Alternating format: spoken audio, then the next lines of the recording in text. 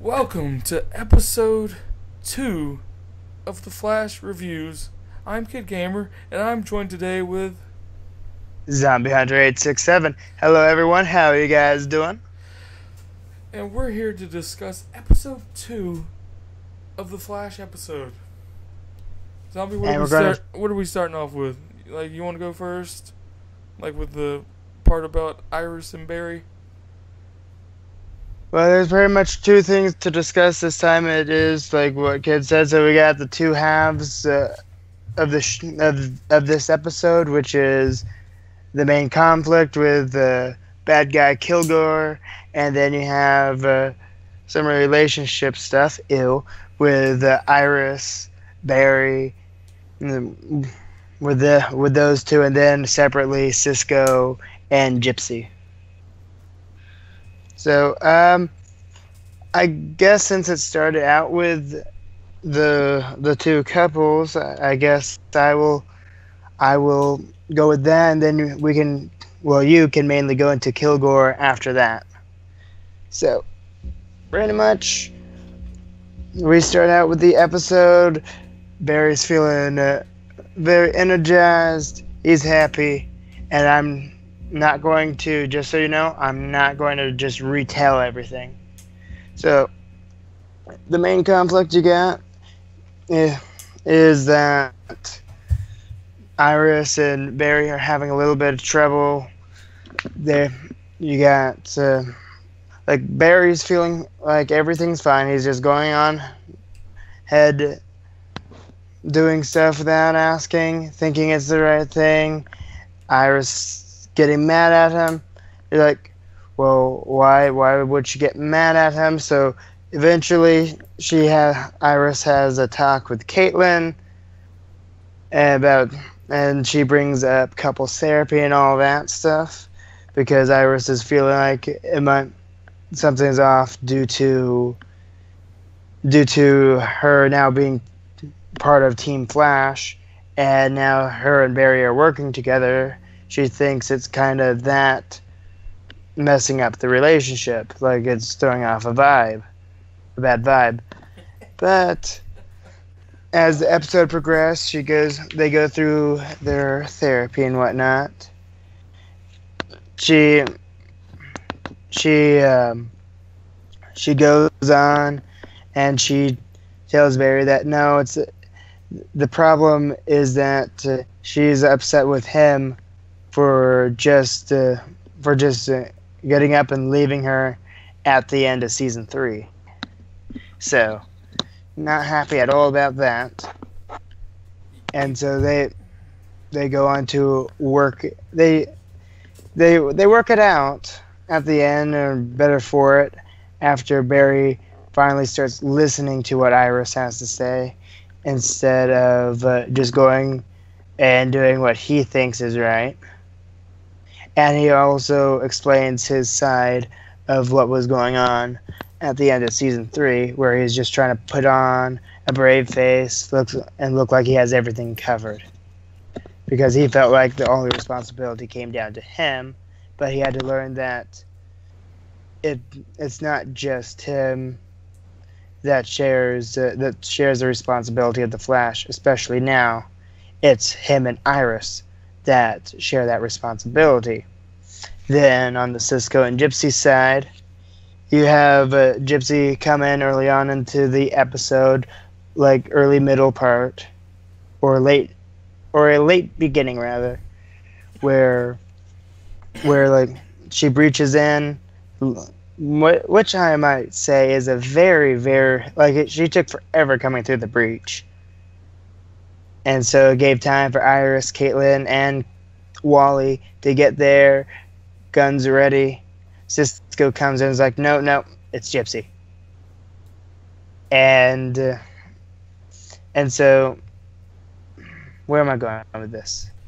I was trying to lay out a joke for it, but now that's over now. So anyway, You want me to finish this off? Because we'll just get to the point. She came here to celebrate her Earth version of Valentine's Day, basically. which is 111 day. With vibe and or Cisco, whatever you want to refer to him as. And in a way, she plays a part to help defeat the villain, but we'll get back to that towards the end of this video.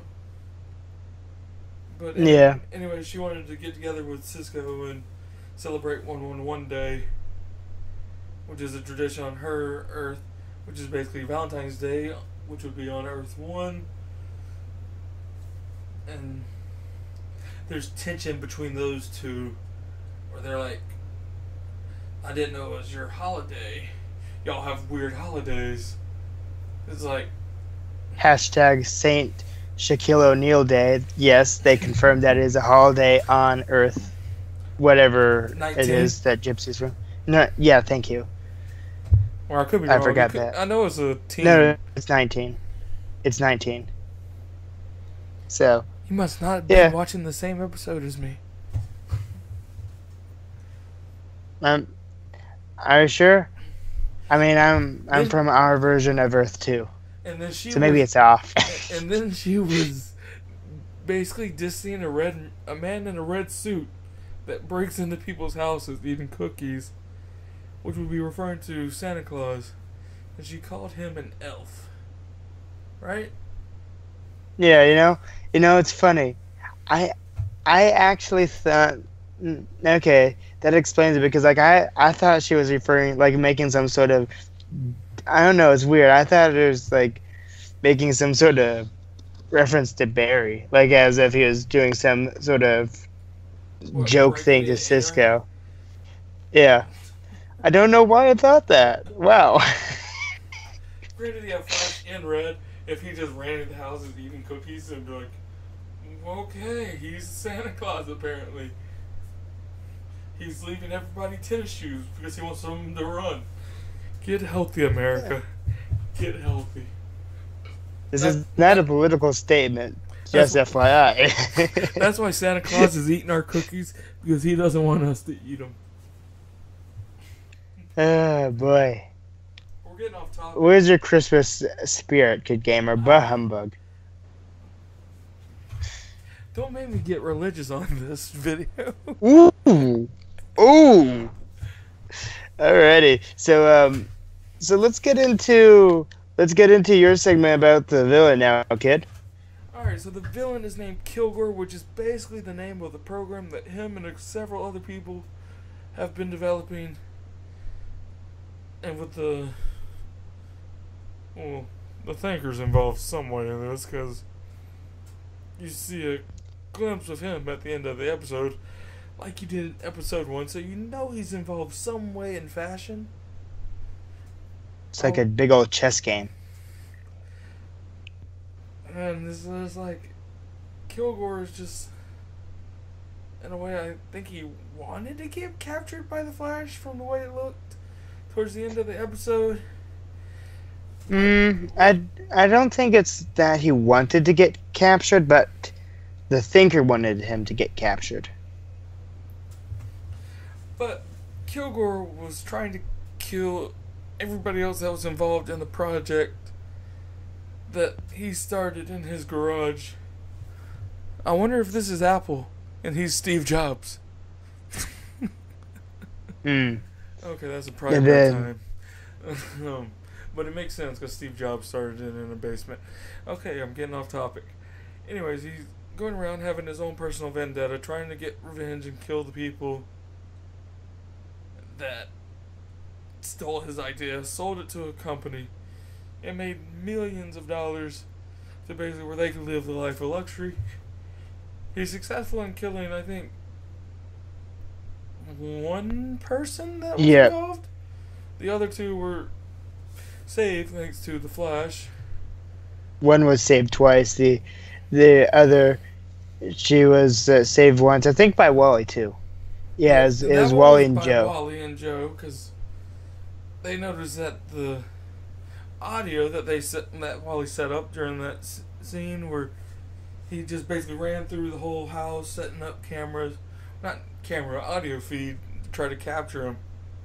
And when that audio feed started getting messed with, when the audio came back and they heard her like gasping for air because they gave her too much because Killgore gave her too much insulin, so she needed basically sugar in her or glucose. So while they had to find her glucose pen and just pop her full of glucose. Then towards the end, we got Killgore. Then we got Barry. We got Wally. Both of them were going after him together to insert this virus that, like I said, Cisco made. Thanks to the help of Gypsy for giving the idea of 10110, and they just made a thing to stop his powers with that. But before Barry or anybody could eject him into it, Killgore took over Barry's suit, made Barry hurt Wally, Kid Flash. So Kid Flash is basically out of it. Then you got Barry being controlled by Killgore. Then you got Iris on the other hand giving him the idea, once Barry is able to get away from Killgore, gets the idea from Iris, throw a lightning bolt at himself to short out the suit where will no longer be controlled by Killgore. He does that. The suit's no longer being controlled by Killgore. Killgore gets drugged. Yeah, he gets drugged. And his powers are null and void. Then they take him to the metahuman wing of, what is it, Blackgate or Iron Gate? No, Iron Heights. Blackgate's the Gotham one. Well, so it's Iron Heights?